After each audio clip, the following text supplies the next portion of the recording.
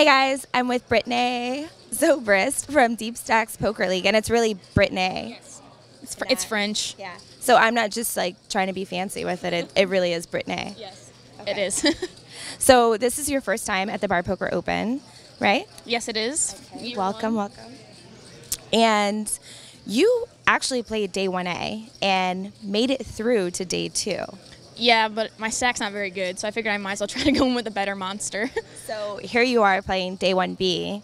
So now you're just trying to put your best stack forward, I guess, would be the way to say it, right? Yeah, I only have 4 bigs right now, so I might as well try to go in with more than that. Yeah.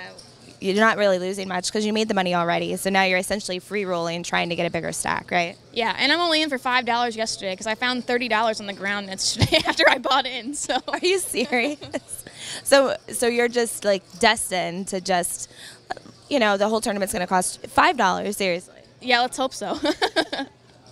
Maybe you'll make $24,000 from $5. How awesome of a story would that be? That'd be like the greatest story ever.